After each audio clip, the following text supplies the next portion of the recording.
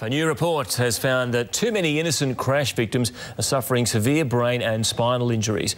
As Anthony Donaghy explains, psychological damage is also a growing problem. It's an all too common scene, mangled wreckage on our roads that changes the lives of innocent victims. And they can range from severe spinal and brain damage to quadriplegia, severe burns and even in some cases decapitation. For the first time, national insurer AAMI has revealed the most common injuries to those who are not behind the wheel. It found arm and shoulder injuries account for 23%, spinal and whiplash 18%, lower body 13%, and a surge in psychological claims to 9%. And they describe it as a black cloud descending, slowly descending and just beginning to suffocate the person.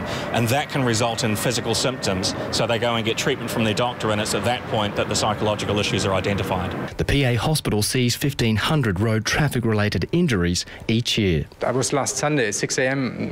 in the morning in here, and we had 4 cases parallel coming in, and this stretches even a facility like the PA.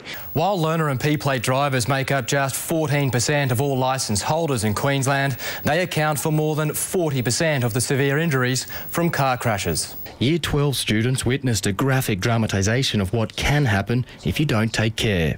To get younger people nowadays to understand the real risk and the consequences of their actions, you have to use some shock factor. A scenario they all hope to avoid. Anthony Donaghy, 10 News.